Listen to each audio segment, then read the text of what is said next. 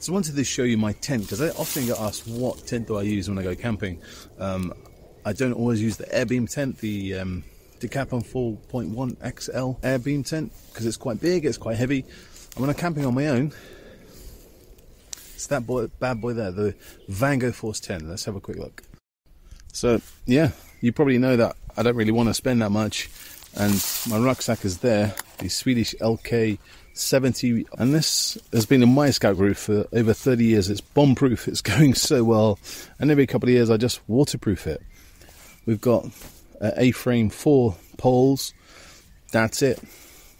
So easy. Let's have a look inside.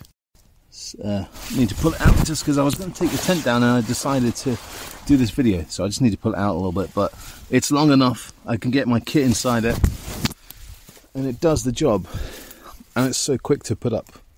Let's show you without the outer fly on.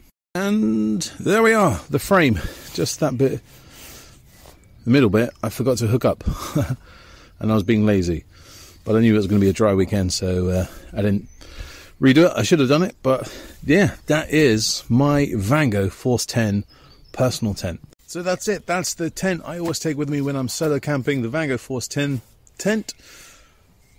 Bomb-proof. Like I say, it's about 30 years old. If you buy these brand new now, they're about 400 quid if I'm right, around about that price. They're not cheap, but like I say, they survived 30 years and it's still going strong.